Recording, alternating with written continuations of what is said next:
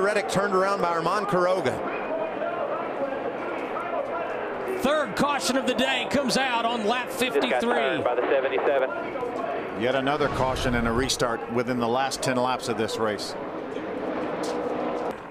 See, Reddick gets a good run here off the corner. Oh, and just gets loose.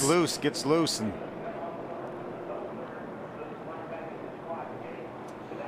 I don't know if Quiroga was trying to regain control of his truck or said, you run into me, I'm going to run into you back. Let's take a look from Ryan Blaney's perspective.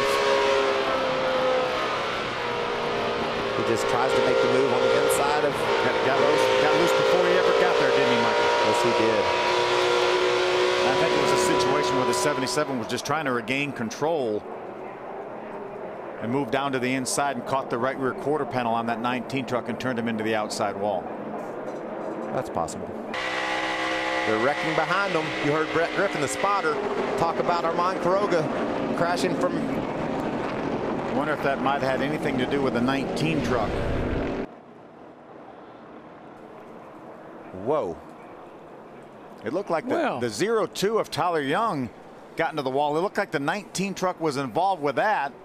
Then the 19 truck came off of that and made contact with the 77. I just think the 19 truck tried to wreck him once, didn't work, so he wrecked him again.